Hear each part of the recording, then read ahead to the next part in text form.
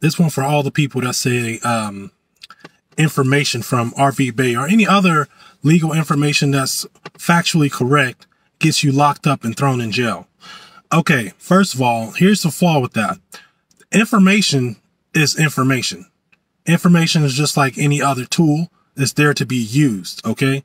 But the legal information that's being given is lawful information that is proven in court records, okay? So the court is saying these things. So if the highest court in the land, the U.S. Supreme Court or your state Supreme Court, whatever, is saying something and you try to enforce that and you get locked up because you're trying to enforce that, that information didn't get you locked up. The criminal that is supposed to be supporting and defending your liberties is the one that's getting you locked up and is the one locking you up. So don't get it twisted. It's not the information. It's the criminals that's supposed to be government.